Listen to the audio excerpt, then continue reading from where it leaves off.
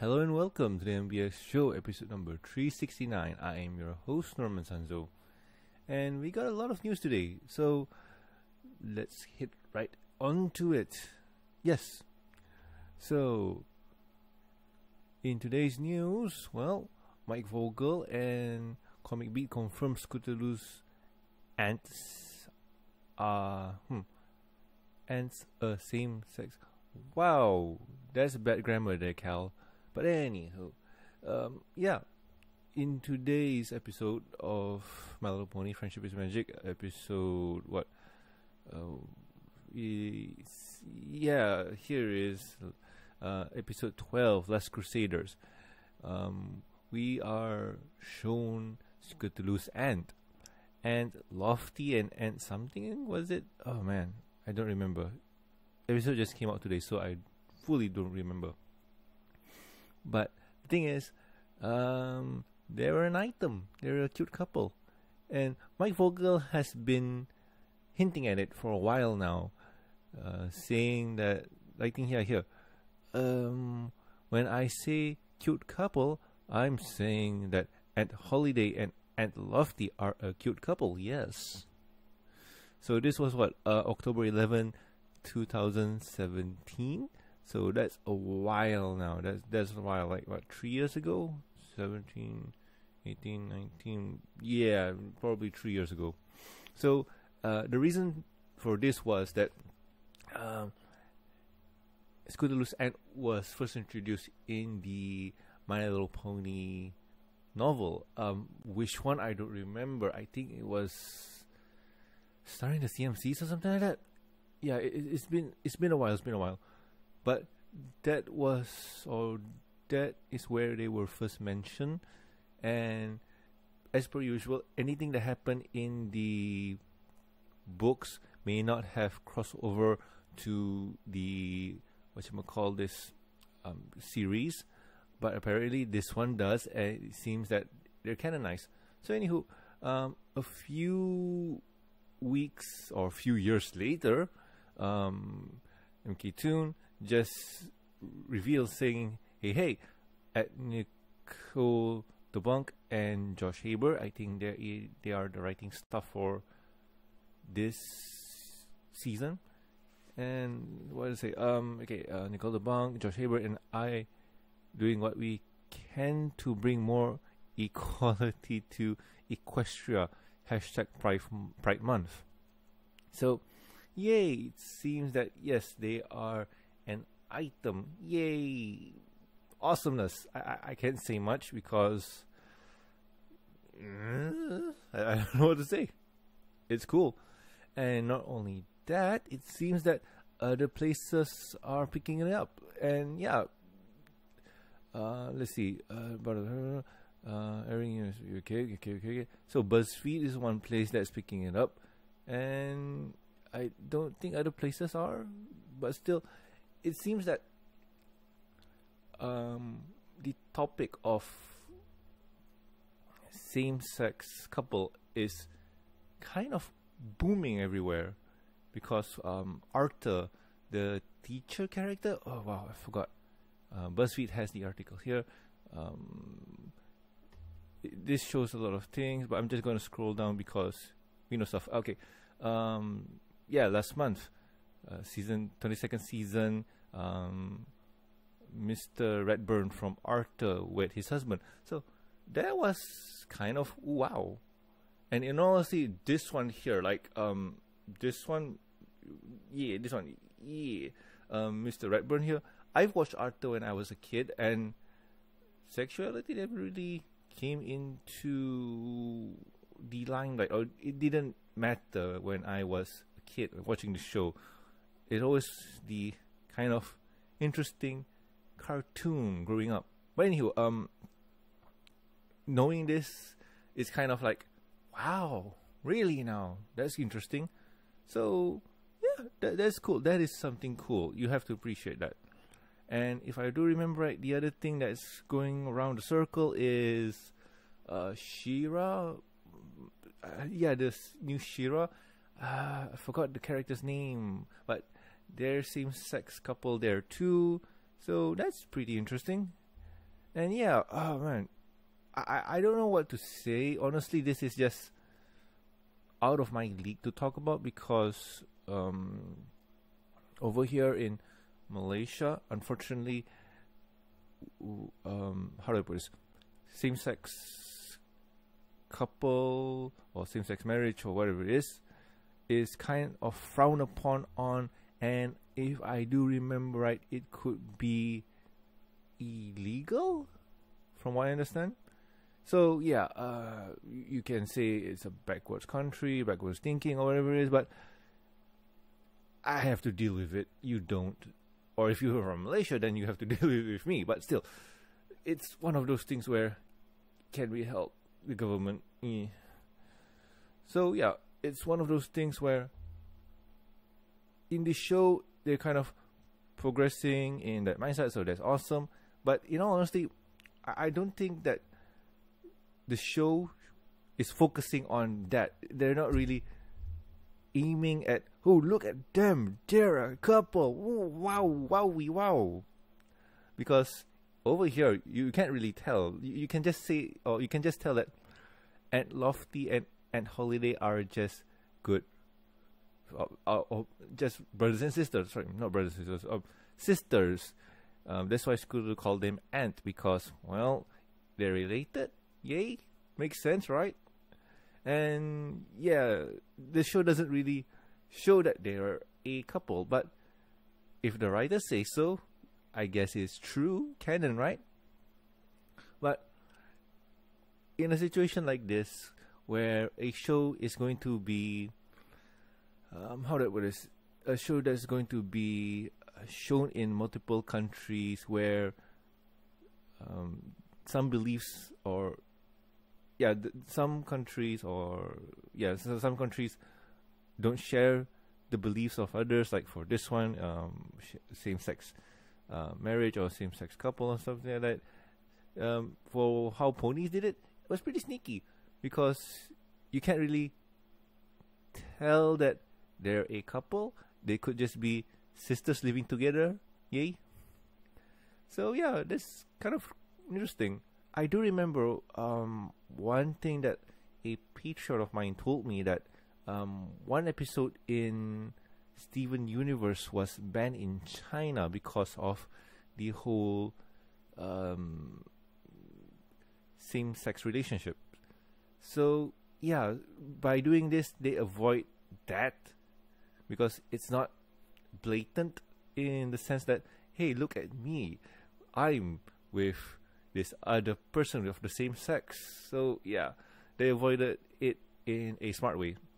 I should really move on before I put my foot in my mouth. I got no idea. So anyway, yes, this is awesome. Episode was awesome. Today's episode was awesome. And you know what? I can't wait to review this one, because we're going to talk a lot about it. Because, yeah, you know what? I'm not going to share my thoughts now, because there's a lot. So anywho, let's move on to the next topic. And yay! I've been waiting for this one for a while now, because I share the same sentiment as a commenter on EQD. And where was this guy? I think he mentioned something about ooh, wow, more comments coming in. Can't find his comment. But anywho, long story short, I've been waiting for a long time for the Dazzlings to come back. So what happened is, a few days ago, there is a music video special with the Dazzlings. You know how Equestria girls upload videos with, how do I put this, short songs or something like that.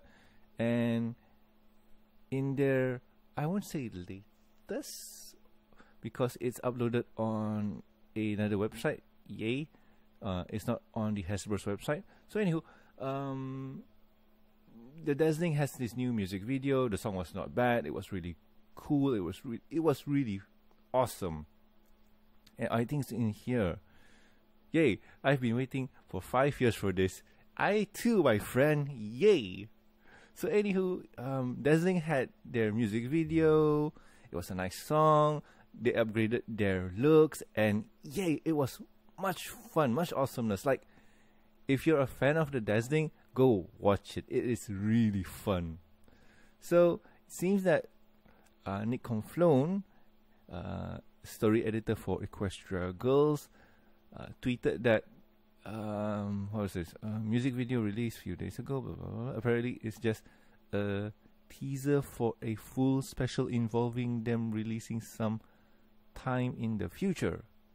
Okay, so I can't wait. There's going to be a special involving them. It's going to be fun. It is going to be a lot of fun. You can clearly tell that I'm really excited. I don't know what to say, man. Like, oh man, 5 years was it? So okay, the thing is, if you love the Dazzlings, Adagio, Aria, and also Sonata, their only appearance was in the Rainbow Rocks special movie. Yeah, Rainbow Rocks movie. So it's just there, and there's nothing beyond that.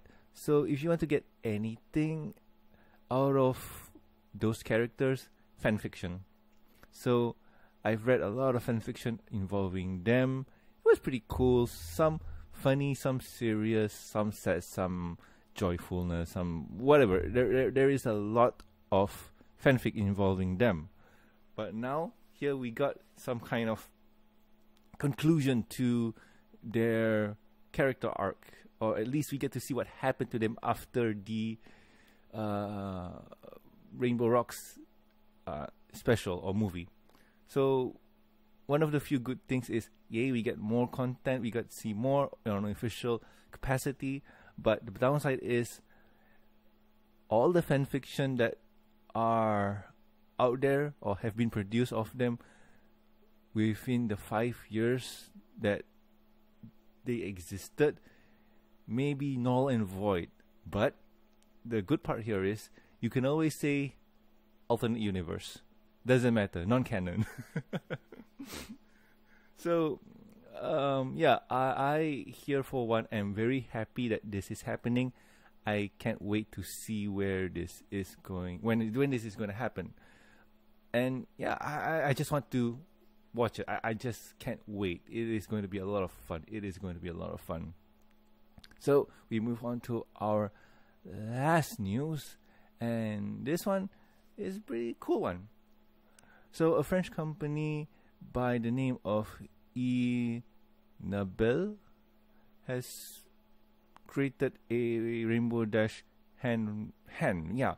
So this company here does 3D printed prosthetic limbs, or in this case prosthetics hand for children.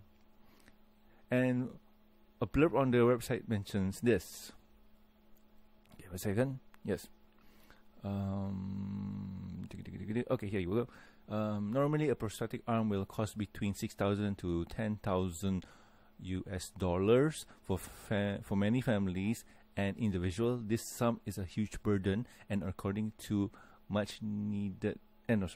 in accessing a much needed product for growing children, they may need new prosthetic every 2 years from age 5 to 12, then every 3 to 4 years from age 13 to 21. This means for the first 21 years of an individual's life, they could spend upwards of $100,000 on new prosthetic arms/hands. So this is one of those cases where that's kind of pricey, and that is kind of nuts. And we, lucky few, who have full working arms, don't really feel that. That we don't. You can say that we take what we have for granted. For some people here, they don't have hands. They may need to use help like a prosthetic arm. And from the article we read before, it may cost from $6,000 to $10,000 dollars. Sorry, $100,000, whatever it is. So it is hell of expensive. And with this, what they're doing, or what they're trying to promote here, is an alternative to make things cheaper or so. And you know what? If you can 3D print your own arm, that is kind of cool. In all honesty, if you do get your own 3D printer, that's going to cost a lot. But initially, it's going to cost a lot upfront. But in the long term, it's going to cost less, because you don't have to spend 6,000 to 100,000 or even 10,000 or whatever it is on an arm on every 2 years or every 3 years. Like they mentioned, as the kid grows older, they need to upgrade. With this one here, you just buy the printer, you just buy their kit, and voila, it's done. And in all honesty, I can't say much, because I have working arms, I have working feet. Thank God for that. But yeah, can't say much, man. Like, this is kind of cool, and yeah, this is awesome. This is really awesome. And who knows, right? I forgot. There's another company that does something similar to this. I'm not 100% sure what they did, but they do video game themes or movie theme prosthetics. Remember Battle Angel Alita? There was that girl with the prosthetic arm like Alita. She got that one, so that was cool. Or the one with Robert Downey Jr. presenting the kid with a prosthetic arm. So that's kind of cool. So this thing here, or the tech here, it's really awesome. And now with this being available for everyone, not really everyone, I mean, is making prosthetic arms available and cheaper for the people who really needs it. And you know what? I'm thinking about it.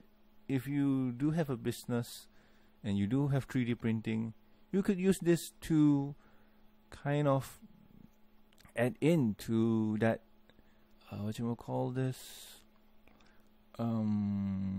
financial, whatever it is. Because if you have a 3D printer, just buy the kit to do this and print the arm away, and then it'll be fine. And yeah, it is cool. It is cool. If you already have a printer, get the add-on. It's really fun. It's really going to be awesome. I am shooting myself in the foot. So yeah, I can say much. This is awesome. This is just awesome. But in all honesty, how do this work? Because in my mind, if you have a prosthetic arm or something like that, you hook it up, and then like there's, oh man, maybe I'm thinking like you put in some cables or something like that. You know, like how they do in science fiction. But over here, I don't think so. It's not that advanced. If you can 3D print yourself an arm, 100% sure. Yeah, shooting myself in the foot. That's a theme for this week's episode. So anywho, so that's the news for this week. And you know what? What have I been doing with my week? So in all honesty, this week has been rather dull. I've done really nothing much in terms of entertainment or whatnot. Like I mentioned that I wanted to go watch Godzilla, but I didn't have the time to do it. It's one of those things where sometimes things get in the way. And you know what? There's 2 movies that I want to see now.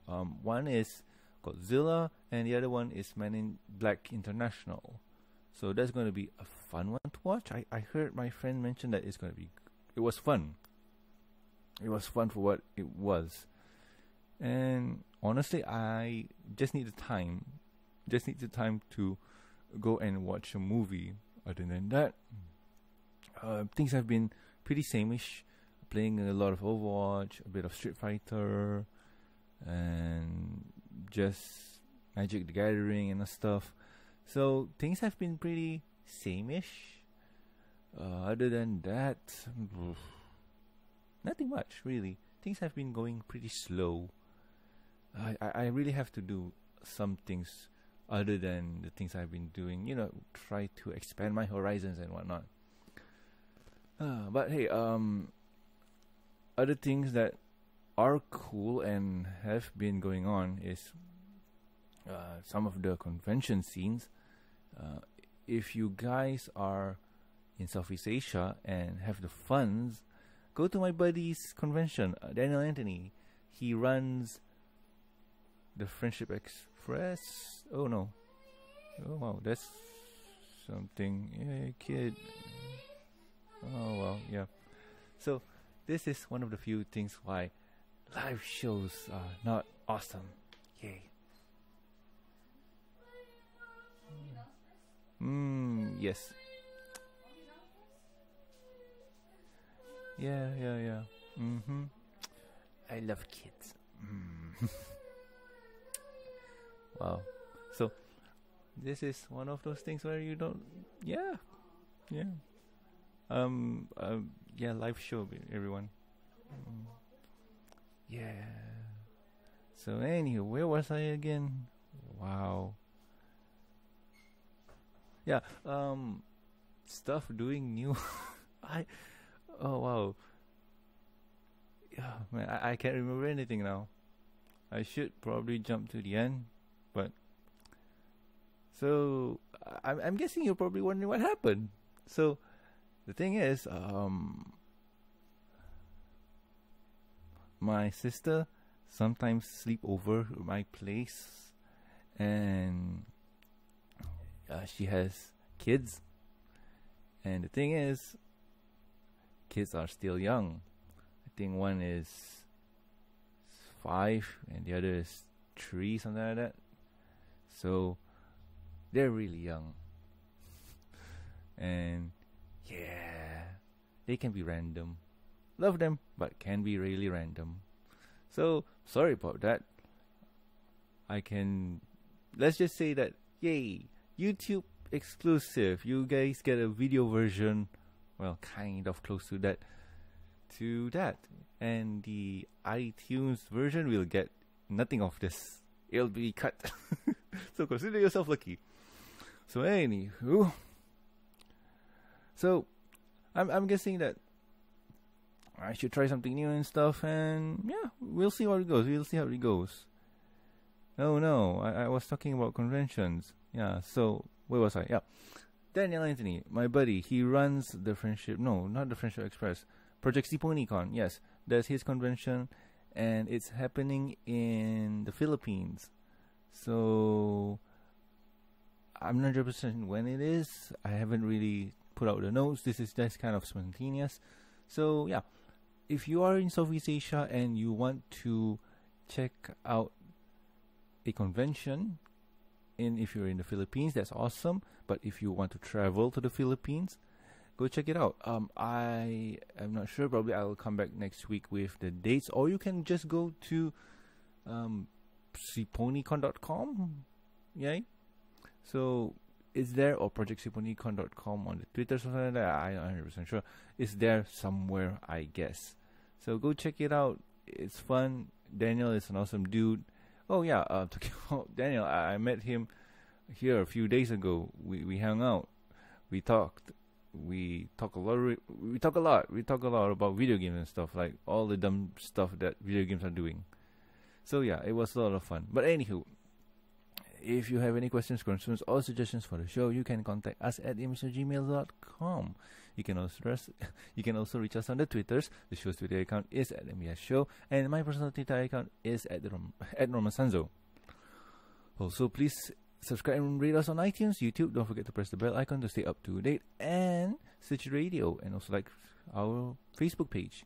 You can also catch us on PronativeLife.com. Links are in the show notes. Also, do subscribe and rate us on iTunes and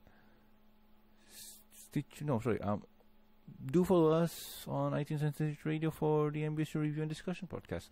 Over there, we get to hear me, Silver Quill, Sefer Heartsong, and Totera review the Pony episodes, comics, and movies. And sometimes we like to do other things. Most recently, me and Tara went on a talk about video games, season 9. Yeah, we just talk about it a lot. And yeah, I'm guessing this week you guys get to listen to our first review for season 9, episode 1 and 2, the beginning of the end. Much awesomeness. So yeah, that'll be around this week. Woohoo! Much awesomeness. If you'd like to support the show, you can do so at patreon.com/MBS Show. With your support, you'll get a week's early access to review and discussion podcasts, exclusive and deleted content, and a huge thank you from me. And talking about thank yous, I would like to thank Amy, Lucky Knight, Tristan, Starstream, Jeffrey, and also Master of Lag. Thank you so much, guys. You're great. So anyway, I have been Norman Sanzo, and I'll catch you guys next week with another fun episode of the MBS Show. See ya.